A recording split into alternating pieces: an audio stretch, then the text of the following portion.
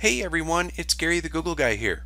I thought I'd let you know about a brand new update to Google Docs regarding Google Drawings. Now, if you're familiar with Google Drawings and Google Docs, you'd be able to know that in Google Docs, you could create a Google drawing from scratch inside of a document. Well, now you're going to have the added ability to embed a Google drawing saved in Drive. So to demonstrate this, what we're going to do is we're just in a plain Google Doc. I'm going to go to my Insert menu, and then we're going to go to Drawings, and you'll see the new feature of From Drive.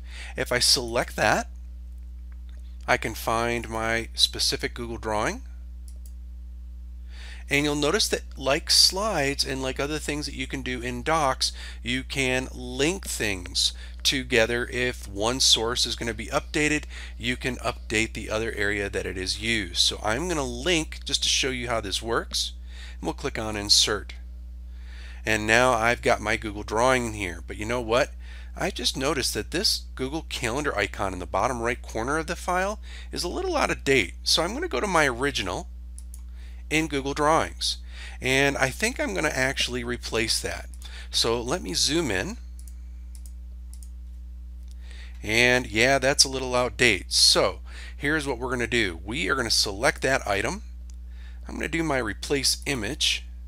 I'll upload it from my computer and select that logo and open, and then I'll just have to do a little bit of a resize since that newer logo looks just a little bit bigger.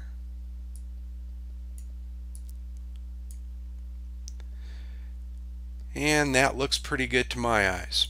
So let's go ahead and refit this.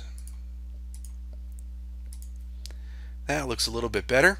So now that I've updated the original, I can go back to my Google Doc, and at the top of my drawing that is actually a whole image, you'll notice in the upper right hand corner the update option. So it is linked, and I do have the ability to unlink it if I want, but I can now click on update, and now when I go to that bottom middle, there is my icon that is now updated. So we now have that updated piece in here. So it's a great tool to use if you're embedding Google Drawings into your Google Docs. Well, with that, everyone, until we meet again another time, another day, another update, this is Gary the Google Guy signing off.